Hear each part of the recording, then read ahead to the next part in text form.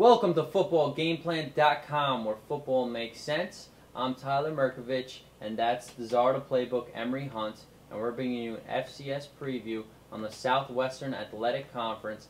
And let's start out with the East Division, where the Jackson State Tigers hail, led by Rick Comagee.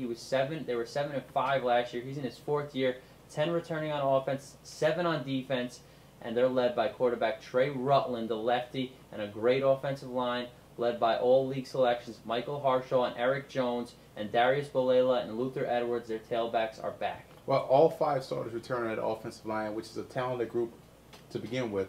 And I like the fact that they're going to have that beef up front.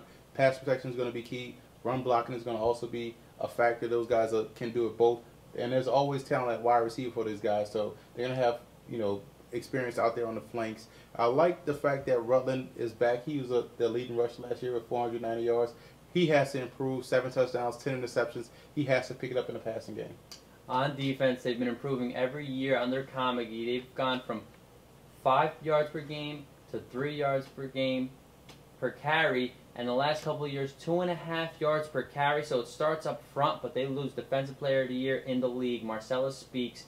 Marcus Jameson's going to try to fill his shoes, which will be big to fill. Marcel Young is their great defensive back, and their D-line is headed by Sam Washington and Neil Pogue II, and they're trying to keep that yards per carry down. There's a lot of talent on the defensive line led by Sam Washington, like you mentioned. Marcel Young is a real dynamite playmaker. The NFL scouts are salivating over his frame. He's 6'2", 205, a good hitter in the secondary with a lot of speed that can cover sideline to sideline. So he's a big playmaker. There's a lot of good talent on defense. You want to look at 2.7 yards, 2.4 yards a carry, 77 yards total rushing a game, 51% passing completion, which is huge in the SWAC because all they do is throw the ball around this conference, and they're able to stop people, in their tracks. I like that defense of Jackson State. The Bulldogs of Alabama A&M are led by Anthony Jones, who's in his 8th year, losing record last year at 5-7, but 9 return on offense, 8 on defense. Kevin Atkins will be their quarterback, but they are led by first-team all-league running back Ulysses Banks,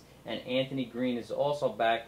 All-league performers Xavier Manuel and Charles Meade head the line, and their top receivers back. He had over 1,200 yards, and Thomas Harris. Yeah, they have pretty good running backs. I like those 2 running backs. Thomas Harris, really good receiver, 16.8 yards a catch, so he can get down the field. He's a real threat. You look at that offensive line, 4 starters, a solid group. And I like the quarterback, Kevin Atkins. He's a pretty good player. He's going to keep improving. He was a young guy last year, so I like their offense at Alabama A&M. They went from 32 points per game in 2007 to actually 22 last year. Hopefully with all that promise, they could build it back up to near the 30s, so it'll help them out a lot. On defense, they improved against the pass last year, but they were abysmal versus the run. They went from 117 yards per game given up in 2007 to 144 last season.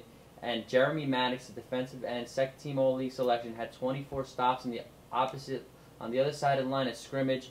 Frank Kurtz, defensive tackle, is going to try to keep that rushing total down for the opposers. And cornerback Maurice Thomas. Well, they lose a lot of sacks on the defensive line this season. A lot of guys graduated out, so they're going to lose a lot of production, a lot of sacks. Who's going to get to the quarterback? That's the biggest question. And that secondary is going to have to compensate, because the secondary is the strength of the team. The secondary is going to have to compensate for the loss of all that talent on the defensive side of the ball. So they have a tall order this year. Alabama State Hornets are led by former Jacksonville Jaguars wide receiver Reggie Barlow. He's in his 4th year. Disappointing year last year, though. 3-8, 8 returning on offense, 4 on defense. Anthony Spate will battle Devin Dominguez for the starting job. All-league running back Ramon Traylor is back, and they have an experienced offensive line led by left tackle Aaron Wheeler, 3 seniors and 2 juniors on that O-line. Well, they're going to have to find some type of offensive production for that side of the ball. You look at 14 points a game, that won't cut it. You also look at 2.9 yards a carry, 88 yards rushing as a group. That's ineffective. But I do like running back Ramon Taylor. He's a really good running back. A lot of quickness and shiftiness. He can make you miss in the phone booth. Real short area quickness. I like him a lot. 5 offensive starters return under the offensive line. That is key. Best unit on the team. That's the best unit they have. So they're going to have to build from that aspect on back and get some production. Their lead receiver, Darius Mathis, also returns. But on defense, their all-league linebacker, Rashard Johnson, is going to move to strong safety, but inside linebacker Adrian Hardy is still there. Donovan Massline is their shutdown corner, but they only returned one starter on the defensive line, and that's Noel Alfonso. Well, first, that defense was on the field way too long last year. That was mainly because the offense couldn't, convert third down, so they was on the field a lot. Hopefully that offense can help out that defense this year. They were pretty good against the run, 3.5 yards a carry. It was holding their own a little bit, but they do have some strength in the secondary. Preston Dale is a real good guy. He had 8 pass breakups last season. Really good playmaker back there. And they do have some talent. You mentioned Johnson. They also have a guy in Hardy, very good linebacker. So if they can get off the field, they'll be fine. Steve McNair's former school, the Braves of Alcorn State. Ernest Collins takes over the program. They were 2-10 last season, 6 on offense, 8 on defense. Tim Buckley over 400 yards rushing as a quarterback. Devaris Pilcher, their top running back, is back, and Edward Johnson, their wide receiver, to go along with 3 starters in the offensive line return. Yeah, they have a lot of newbies that's going to be broken in at the wide receiver position, so they're going to have a lot of fresh faces. The running back situation, the running backs have to get more production and more consistency. They have to continue to improve.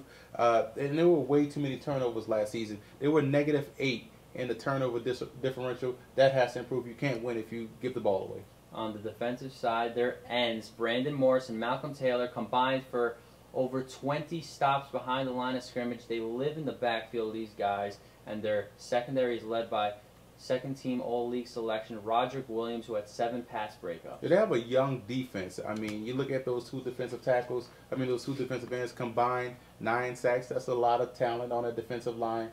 But they have a lot of young players on that defense, and that's going to hurt them a lot. 29 points a game, 61% completion percentage. They have to pick it up. But hopefully, as they get older, they will continue to get better. But you have to bear with them. They are young. And I think you've heard of a player named Jerry Rice. He went to this school, Mississippi Valley State. They're the Delta Devils, and their coach was actually passing to Jerry Rice in college. Willie Totten, he's in his 8th year. Disappointing 3-8 last year, but promise is in the fold for the Delta Devils. 8 on offense, back 9 on defense. Paul Roberts will be their quarterback. Good thing is they get Joey Hargett back, who was injured last year. He's going to play tailback for them. 2 returning starters on the offensive line. That's a massive offensive line. And Cam Russ, their wide receiver, he had 6 touchdowns last year. Well, they have a young offensive line, so they're going to have to hope that these guys get it together real quickly. But the good thing about it, they do have 2 really good veterans on that offensive line. Maybe they could teach those young guys how to play offensive line in the SWAC. You look at quarterback Paul Roberts, he's going to have to improve. 14 touchdowns, 12 interceptions, 56% pass completion percentage, 53%, I'm sorry. He's going to have to pick that up. And they use a lot of running backs and a lot of wide receivers. So they have a lot of depth at those positions. Those are the 2 strengths on that offense, running back and wide receiver. They have a lot of players at those positions. Well, the downfall has been the defense, and the yards per carry given up have gone up the last 3 years. Defensive tackle Reginald Foster tried to change that. Roy Malone, their linebacker, had good stats last year, but they have a couple good secondary players in Michael Higgins, who had 3 tackles for loss, 4 pass breakups, and 3 interceptions, and Keelan Kellebrew. Well, that secondary flies around the field. They have a lot of young playmakers in that secondary. I like that secondary. That's the best unit on that defense. You also want to look at they have to generate some type of pass rush to help slow down that people passing on, because the opponents completed 62% of their passes against them. They gave up 34 points a game. They also gave up 4.7 yards a carry. So overall, defensive line has to step up, play big, and you have to generate some type of pass rush. They have to get better on defense. Well, their completion percentage, their opponent's completion percentage have gone up the last 3 years, but that doesn't have to do with their pretty solid secondary. Exactly. You need to get to the quarterback. You can't give the quarterback all that time.